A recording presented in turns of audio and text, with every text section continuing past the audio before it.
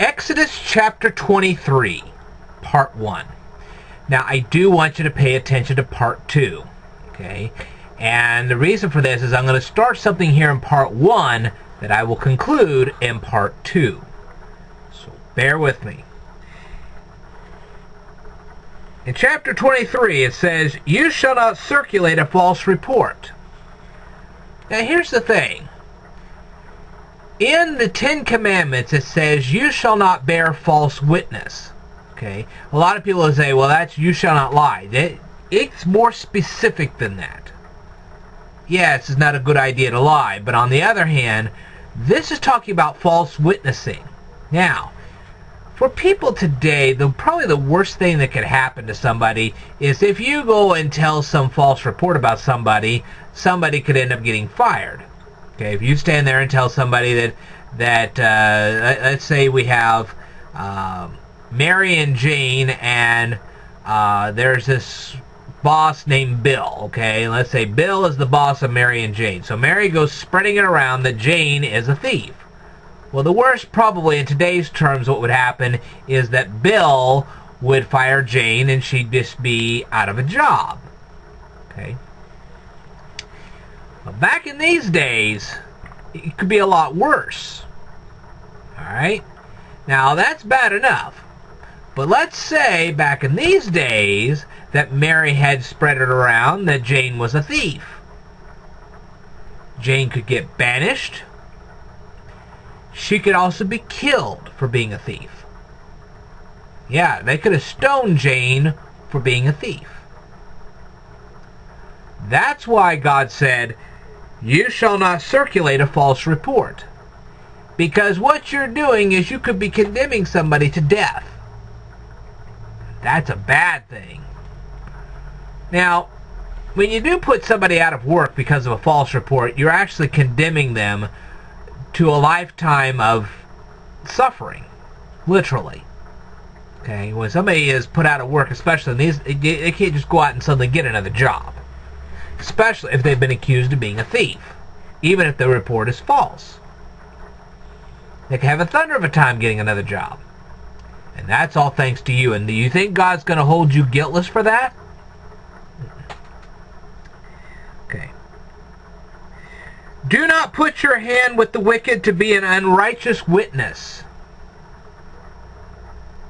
In other words, if somebody goads you to bear a false report so that, say, Jane, what we're talking about here, let's say Mary gets some cohorts together and says, "Hey, look, we're all going to get together and say Jane's a thief." That way Jane can be executed. God doesn't hold that guiltless. Alright? Those cohorts, if they cooperate with Mary, they're going to go down with Mary when God judges them. Okay? Especially if Jane is stoned to death. Or if Jane is unemployed. That's what we're talking about here. And the worst part is that it can be done in a social way just as much as it can be done in a job way. Let's say Mary is spreading rumors about Jane's adultery that Jane has nothing to do with. That makes it next to impossible for Jane to even get married. You could end Mary's literal life. You could end Jane's literal life. Okay, you could actually end Jane's literal life, because if she doesn't have any offspring, she didn't have anybody to take care of her. All because of a rumor that you spread. Get the picture? Now, I know people don't think much of adultery these days, but I'll tell you what, there are some people that really do think highly of that, and that gets to be a problem.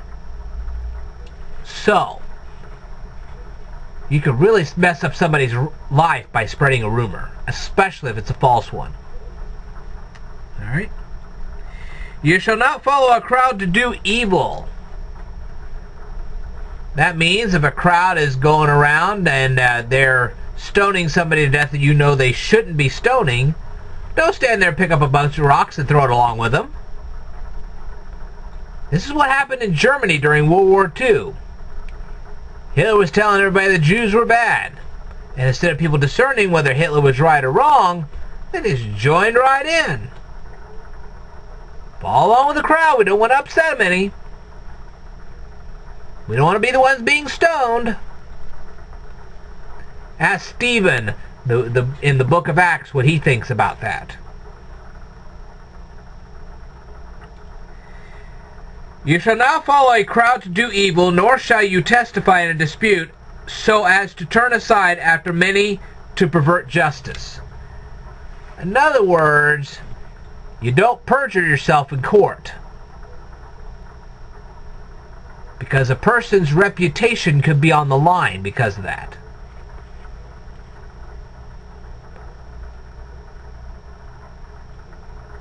You shall not show partiality to a poor man in his dispute.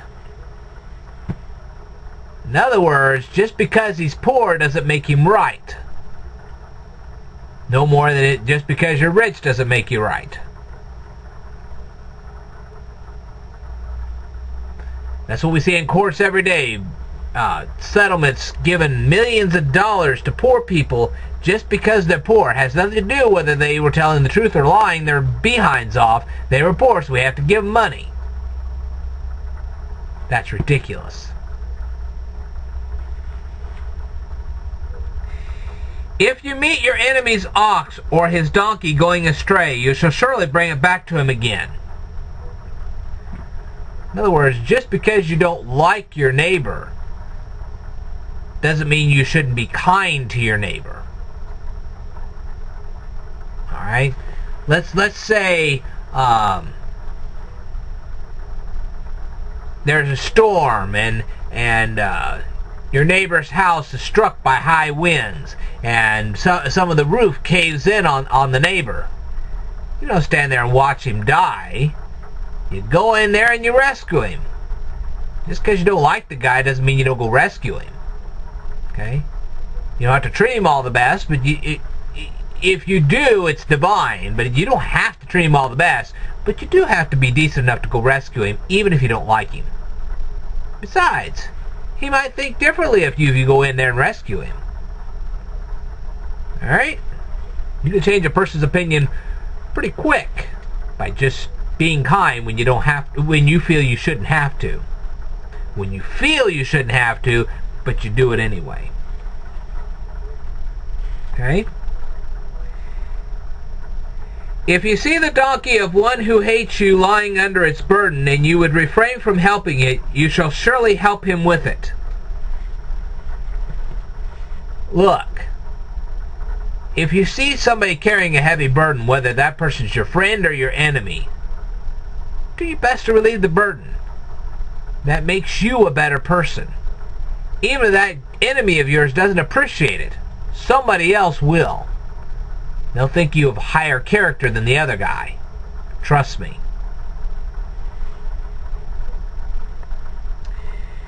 You shall not pervert the judgment of your poor in his dispute. In other words, just because he's poor doesn't mean you don't defend him.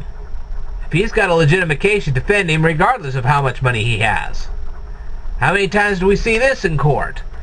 Well, you're poor, so you're not going to get good representation.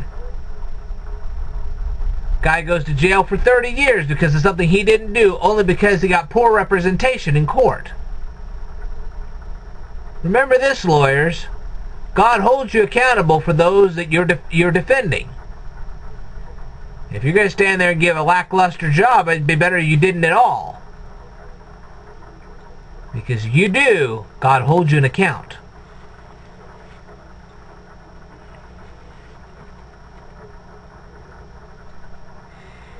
Keep yourself far from a false matter. Do not kill the innocent and righteous, for I will not justify the wicked. You know what that means? If you got a guy and he's lying about his neighbor stealing from him, don't stand there and join in with him and say, hey, yeah, that guy was stealing. You know dang good well that the neighbor wasn't stealing. You stay as far away from that as possible. Matter of fact, what you should do is you should defend the innocent neighbor against the guy that's lying about him. That's what you're supposed to do. Even if it costs you your life, you're supposed to do that. Alright? And you shall take no bribe, for a bribe blinds the discerning and perverts the words of the righteous.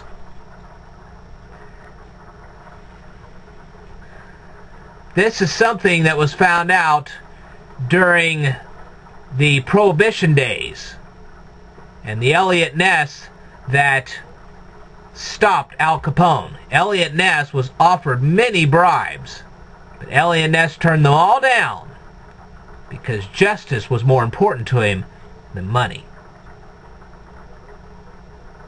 When somebody bribes you to turn the other way, tell them to keep their money. And I'll explain why later. Also, you shall not oppress a stranger, for you know the heart of a stranger, because you were strangers in the land of Egypt. Okay.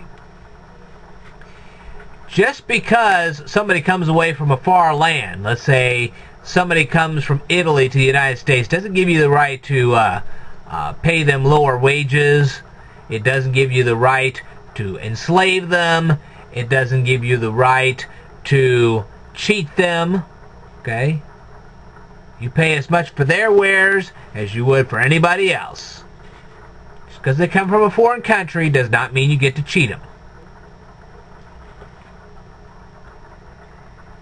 6 years you shall 6 years you shall sow your land and gather its produce.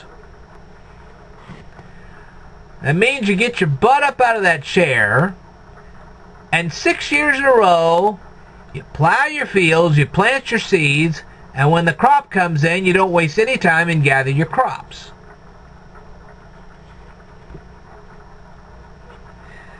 But the 7th year you shall let it rest and lie fallow, that the poor of your people may eat, and what they leave, the beasts of the field may eat. In like manner you shall do with your vineyard and your olive garden. What that means is that your soil needs that 7th year to rejuvenate itself.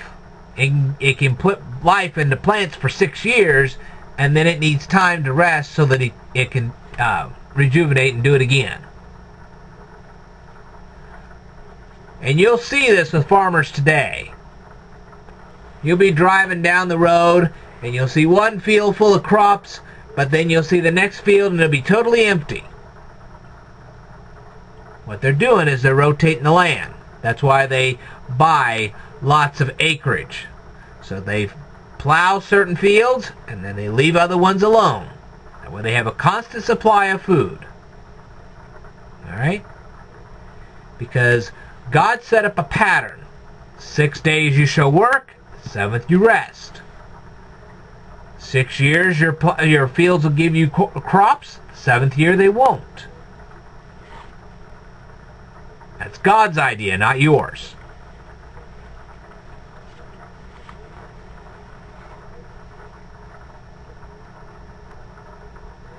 And in all that I have said to you, be circumspect and make no mention of the name of other gods, nor let they be heard from your mouth. What that means is, don't worship other gods. You're trusting on God Himself. Don't go and try to trust other gods. Alright.